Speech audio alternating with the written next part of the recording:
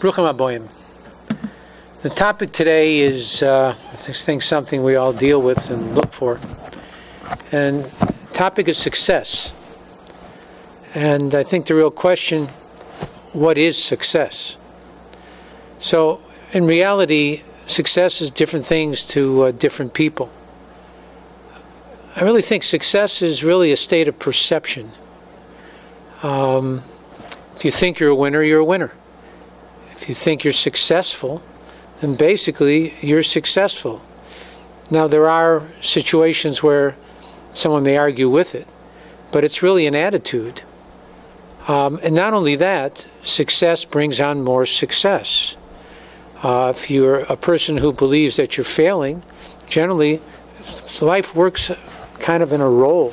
Pirkei Avos says that one mitzvah brings on another mitzvah, one good deed brings on another good deed, one evil deed brings on another evil deed. It's one of the reasons why we bring a sacrifice when we sin, to break the flow and turn that negativity into a positive, and then turn it in a different direction. So, how does a person achieve success? So one easy way is have realistic goals. I had a friend I used to play racquetball with, and unless I left the court, there was no way he was ever going to win. He would have to do it when my back was turned. And he was very aggravated all the time, and he would leave dejected. And I said to him, you're really approaching the problem the wrong way. What you need to do is score 3 points. You need to come into this court and figure you're going to score 3 points. And if you score 3, you won. Because that was a realistic goal. What if you scored 4? Wow. And all of a sudden, instead of walking off angry and totally dejected and your whole night's a wreck, you walk away with 3 points feeling good about yourself, because everything has to be realistic.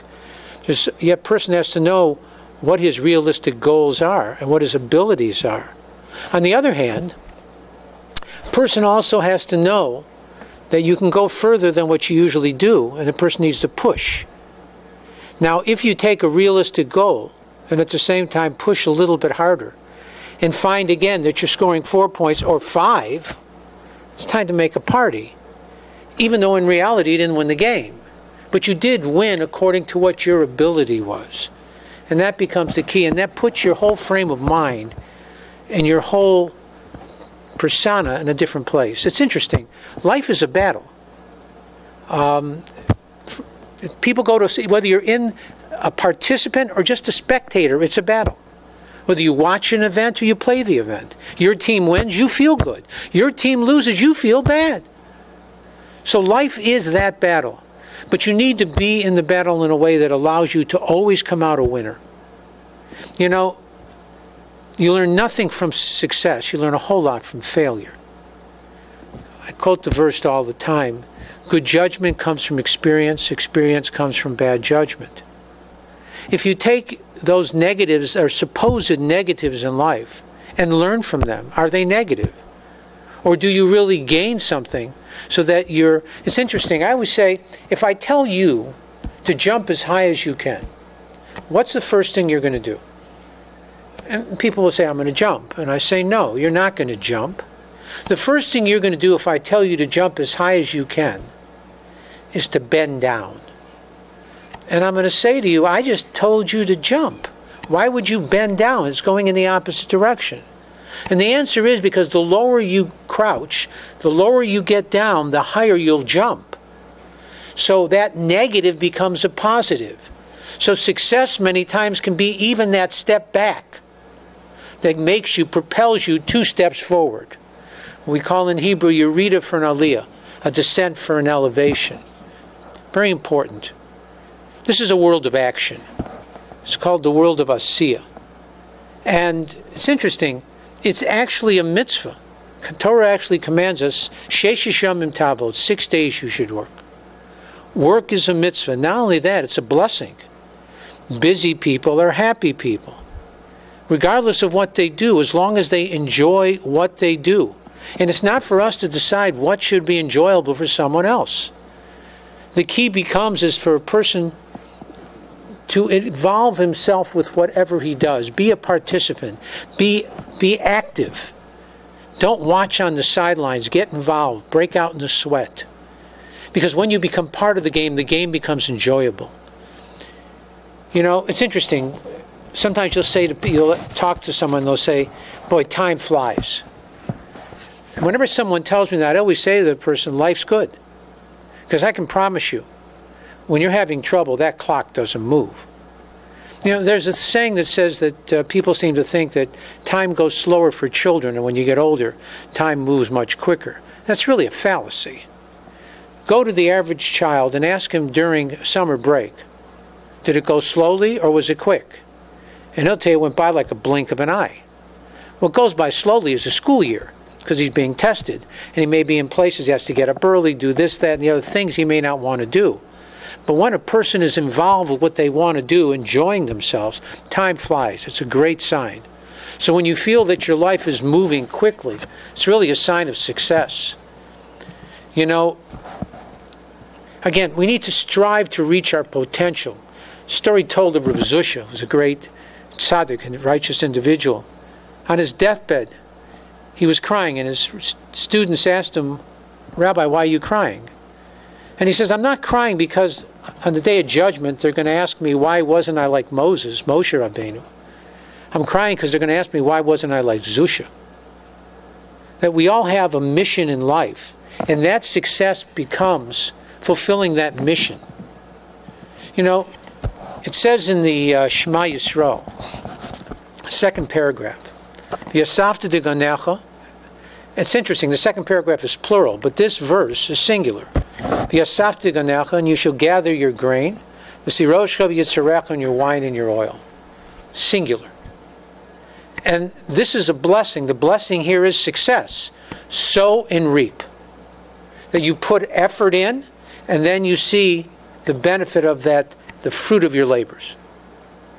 It's interesting. Then the next verse says, "V'nosati eisa b'sadachalav metecha," and I will give grass in the field for your animal.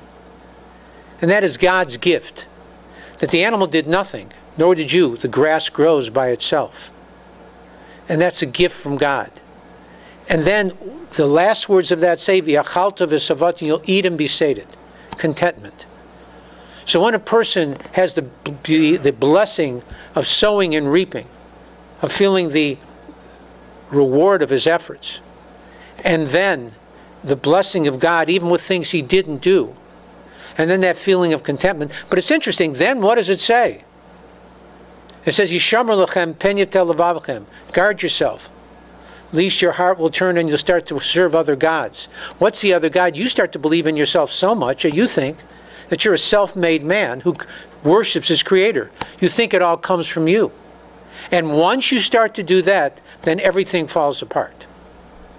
So a person needs to know that success is God's. I used to play racquetball, and we all do it. I'd aim for the left-hand corner, and I'd miss-hit the ball and then go into the right-hand corner. And my opponent also thought I was going to the left, so it was a great shot. And I'd win the point, even though it would be a miss-hit, something I wasn't trying to do. And I'd always say, thanks, God. And then I started to think to myself, so when I aim for the left-hand corner and it goes into the left, that means I don't thank God for that? You thank God for whatever it is, because everything, all successes come from God. And that becomes the key. So what we have is effort. Everyone's looking for a tip, a stock tip, something that will always pay dividends. And that is any effort that you put in any project to serve God, to be a better person, to be successful in this world, will never be turned away empty. God will pay each person for all the effort he puts in. As far as will he be successful in monetary gains, in adoration, maybe not. But he will have that reward from God for the effort that he put in. Because God's not going to pay you for effort, for what you did. He decides. Success is his. But he will pay you for the effort. And it's interesting. We want to dictate to God as to how we should be successful. It just doesn't work that way. God tests us. God puts us in this world for us to grow.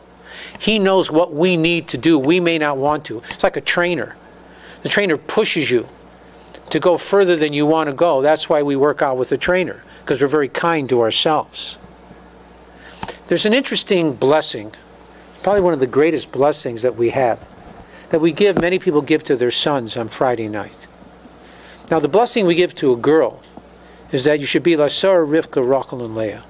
We bless a young lady that she should be like the mothers of Israel, Sarah, Rebecca, Rachel, and Leah, which makes sense.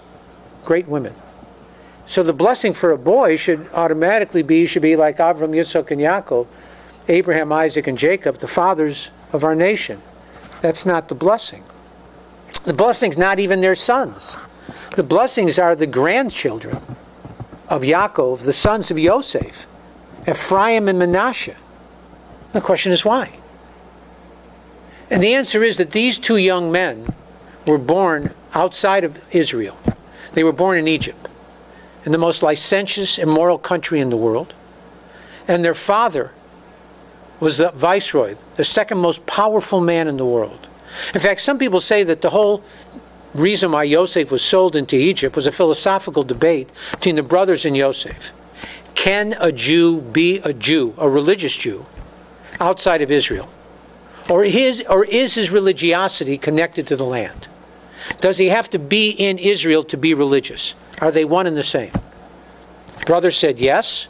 Yosef said no. A Jew can be a Jew anywhere, and he can serve God anywhere in the world. True, Israel may be the palace of the king, but anywhere in the world. So the brothers said, good, prove it. And they sold him to Egypt. And what did he do? He proved it as a slave. He proved it as a prisoner. He proved it as the viceroy, the second most powerful man in the country. And he brought up two sons that not only were they successful, but even though their father was the second most powerful man in the world, what they did was they were religious. They became the tribes of Israel, something that was impossible to do. What they did was not reach their potential. What they did was exceed their potential. To become so righteous in an immoral society, with a silver spoon in their mouth, to be able to do something they should not have been able to do, but they did it. So our blessing to a boy is not just to be like the forefathers, but to be like Ephraim and Manasseh, two young men who grew up in what should have been a negative surrounding, and they exceeded their potential. They did something they should not have been able to do. In fact, the numerical value of Ephraim and Manasseh is one more than Reuven and Shimon. That's what they were able to do. And they were the example for us. So the key becomes that for us to find success, we have to know that what God gives us, where God puts us, we need to find our challenge and our success in what's given to us and turn that into, as it says, if you have lemons, make lemonade. You can moan and groan about what it is, or you can turn it into something that's positive. To many people, success really is money. And we're going to run out of time here, so I think next week what we'll continue on is success, not based on what a person does necessarily, but how does money and success, is success, financial success, a blessing or a curse? Does it come from God, or does it come from the devil? Thank you very much for coming. God bless, and have a great Shabbos.